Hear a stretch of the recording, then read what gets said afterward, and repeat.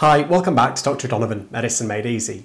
In today's video, we're going to be covering key things that you need to know about a medication called Sildenafil, also known more commonly by its brand name Viagra. In this brief but information-packed video, we're going to be covering what Sildenafil is, who can and can't take it, how and where to get Sildenafil if you live in the UK, how to take it, common doses of Sildenafil specifically for erectile dysfunction, and what to do if you forget to take it or take too much.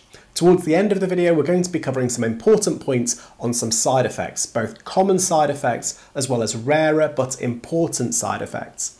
As ever, if you do enjoy the video and you learn something new, please give the video a thumbs up and please consider subscribing to the channel for new medical education videos which I produce every week. It'd be great to have you along as part of this growing community. So let's start off the video with covering what Sildenafil is. So Sildenafil is a medication that's used traditionally to treat erectile problems, specifically erectile dysfunction. And it can also sometimes be used to treat a condition called pulmonary hypertension. This is essentially when there's high blood pressure in the blood vessels that supply the lungs. But for the purpose of this video, let's focus on erectile dysfunction. So Sildenafil belongs to a group of medications called phosphodiesterase 5 or PDE5 inhibitors. And it works by temporarily increasing blood flow to the penis when you get sexually aroused. For a full video on erectile dysfunction, please do check out the other video on this channel where I've covered key things that you need to know about erectile dysfunction. So now that we know a little bit more about Sildenafil, well, who can and who can't take it? Well, the good news is that most men aged 18 and over can take Sildenafil for erectile dysfunction. However, it's not suitable for certain people. To make sure that it's safe for you, you should be speaking to your doctor or pharmacist before taking Sildenafil if you've ever had an allergic reaction to Sildenafil or any other medication in the similar class. You should also discuss it with your doctor if you're taking medicines called nitrates for chest pain or angina, if you've ever had a serious heart or liver problem, or if you've recently had a stroke, heart attack, or a heart problem.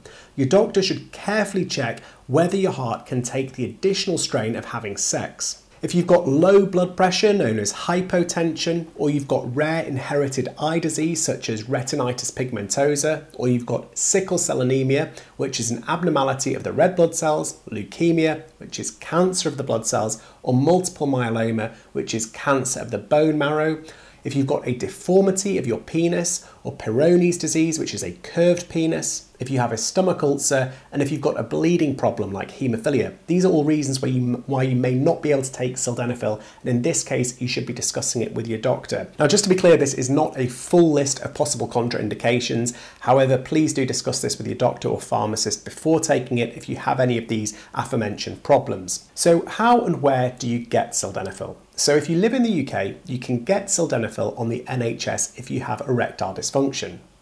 Branded versions of Sildenafil, such as Viagra, are not available on the NHS except in special circumstances. Alternatively, you can also get Sildenafil on a private prescription from your doctor. However, this does mean that you'll need to pay the full cost of the medication. In the UK, you can also buy Sildenafil from a pharmacy after discussion with the pharmacist. If you buy Sildenafil for erectile dysfunction, it can also be known by the brand names Viagra, Aronix, Liberize and Nipatra. If you choose this option, the pharmacist is going to ask you some questions about your general health to make sure that Sildenafil is safe for you to take. You can also talk to your pharmacist about possible side effects.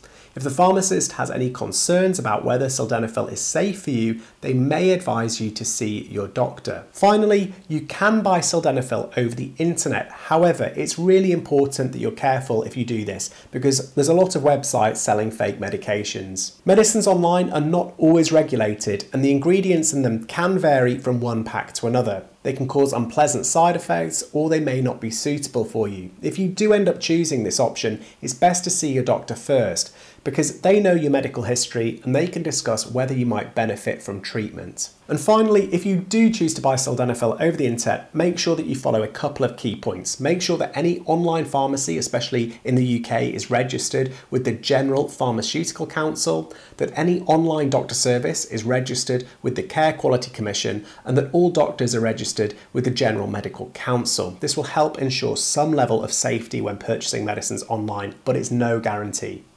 So how and when do you take sildenafil? So sildenafil comes as tablets. They range from 25 to 100 milligrams, which you should swallow whole with a drink of water or juice, but don't use grapefruit juice.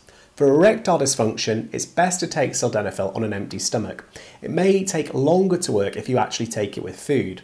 Now, the usual dose for erectile dysfunction is 50 milligrams when you need it, and it's important not to take it more than once a day. The dose can be increased to 100 milligrams or decreased to 25 milligrams depending on its effect, and again, the exact dosage is going to vary from person to person. You can take sildenafil up to 4 hours before you want to have sex, and for sildenafil to work properly, then you need to be sexually excited or aroused. If sildenafil doesn't work for you, it may be because of a couple of reasons. Number one, you haven't waited long enough after taking it before trying to have sex. You may also have waited too long after taking it to have sex. The dose may not be high enough, or you're not sexually aroused.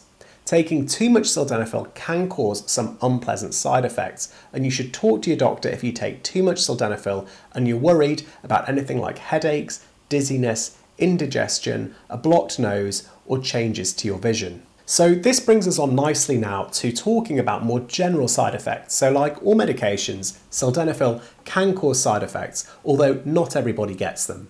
So we'll start off by talking briefly about common side effects. So common side effects are side effects that happen in more than 1 in 100 people. If you're taking sildenafil for erection problems, you're unlikely to get side effects as you're only taking it for a short time. However, if you do develop them, they can include things such as headaches, feeling sick, flushing, including hot flushes, indigestion, the stuffy nose, or feeling dizzy. Serious side effects, on the other hand, are rare and they happen in less than 1 in 1,000 people. However, it's important to be aware of them. You should stop taking sildenafil and contact your doctor or the emergency services straight away if you've got a sudden decrease or loss of vision, chest pain, or a prolonged or painful erection which lasts for more than 2 hours. These aren't all the side effects of sildenafil, and for a full list, you should look at the information leaflet inside the medicine packet and familiarise yourself with the potential side effects. It's important to be informed when taking any medication. It's also important to be cautious when taking certain other medicines because some medicines don't mix well with sildenafil. You should tell your doctor if you're taking things such as nitrates for chest pain or angina. So just to cover another point, which is that sildenafil is only one option for erectile dysfunction. There are various other options, including things like a vacuum pump, psychological treatments, penile implants, and pelvic floor muscle exercises. It's also important to ensure that you're practicing a healthy lifestyle, so things such as stopping smoking and cutting down on alcohol consumption, because these can all affect erectile dysfunction. Other lifestyle changes that can help with erectile dysfunction are things such as maintaining a healthy weight, stopping taking drugs if you do take these, so recreational drugs like cocaine, as well as exercising and helping to try to do things to reduce your stress. These are all going to help holistically improve issues to do with erectile dysfunction.